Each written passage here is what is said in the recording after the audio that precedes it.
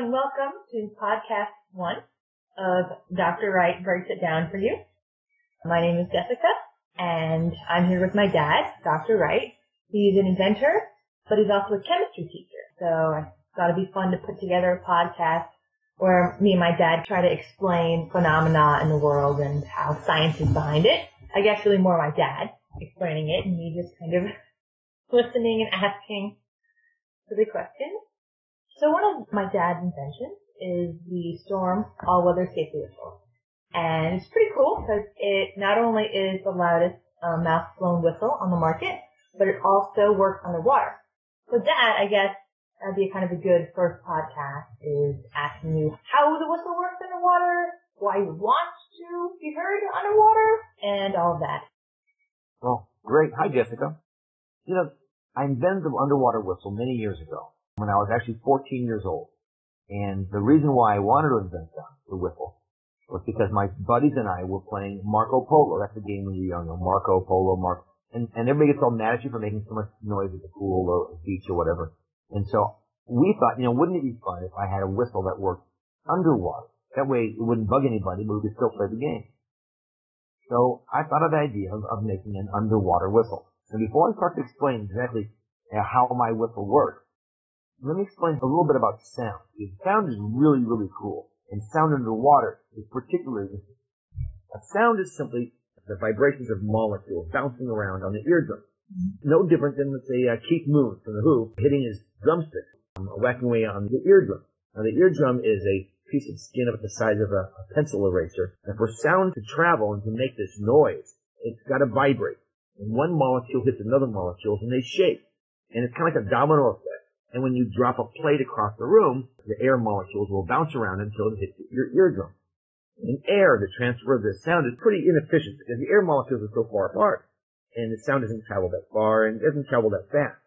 But underwater, molecules of water are so close together, the water just sends sound really efficiently and really fast and really strong. And sound travels actually 4 times faster underwater than it does in air. I remember one time I was scuba diving, and I heard a boat motor start. I very carefully went to the surface to see where it was, very carefully. And it was a quarter mile away. So the sound really travels great underwater. It's because of the fact that the molecules are so close together. It's interesting because I would think that it'd be much more difficult to hear sound in the water because everything sounds kind of muffled, and it's difficult to yell, communicate in the water. I think it's a little bit like if you were to whisper a secret to a really big crowd of people. And that vibration, that secret, spreads out in every direction. And in water, it spreads out in every direction really fast. It bounces off the bottom. It actually even bounces off the top of the water. And so the sound does get a little muffled. And also you have to understand, in your ear, the water goes in your ear, but the water doesn't go all the way against your eardrum. It goes kind of pretty far in your ear. But then it stops and there's a little pocket of air there. And that's part of the reason for the echoing or the muffling of the sound. Oh. So here I am as a kid, and I want to build this whistle to work underwater. What I did is I got hold of an old sports whistle and started really looking at how it works. Taking my time and really looking at it. And I came to realize the whistle works by air being forced by a sharp blade into a little tight air chamber. Now this little air chamber actually spins and vibrates the sound, but the sound is not made inside the whistle. The sound is made just above the opening in the whistle. It's no different than the teapot. The whistle from a teapot, it doesn't come from the inside of the teapot. It doesn't come from way up in the steam, but it comes from just above the force on the teapot. And this little area, about the size of a peanut M&M, is really where all the sound is made. I figured if I could find a way to put a little chamber or a little box that protects that little area, I could make a whistle that worked underwater. So I took my sister, Claire's remember I took her toys when I was a kid, and I kind of broke them apart a little bit. She's still mad at me for that, by the way. Anyway, I took these little pieces of plastic, and I made a box right where that little area is.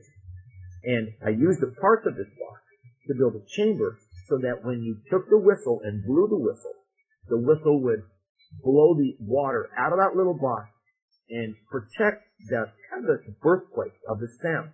The first time I wasn't sure whether it was really going to work at all. What I found was that when I took that whistle, put it underwater, blew the first little part of air, emptied the chamber out, and the rest, well, it blew beautifully. And it worked, just like you're blowing the whistle above the air, but now you're underwater. Now, I've changed the whistle since then to make it better and to amplify the sound better. But that's basically how I thought about it. It sounds kind of like a tweet underwater, but it goes forever and ever and ever. And so it's kind of cool. Do you think it's because you developed it for underwater? Is that why it's the loudest whistle in the world? That's an excellent point.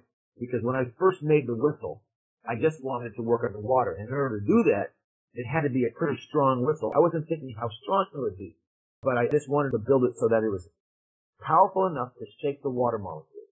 What I didn't realize is what I was actually building was the loudest whistle in the world. I must admit, it was by accident that I did it so loud. I was just trying to make a really strong whistle. I didn't know it was going to be that strong. Well, it sounds like one of those good problems. Yeah. Matter of fact, it's been used now by police and search and rescue teams and women's groups, and it's really pretty cool. Well, thanks so much, Dad, for sharing that story. So I guess this concludes our first podcast. All right, well, thank you all so much for listening, and see you next week.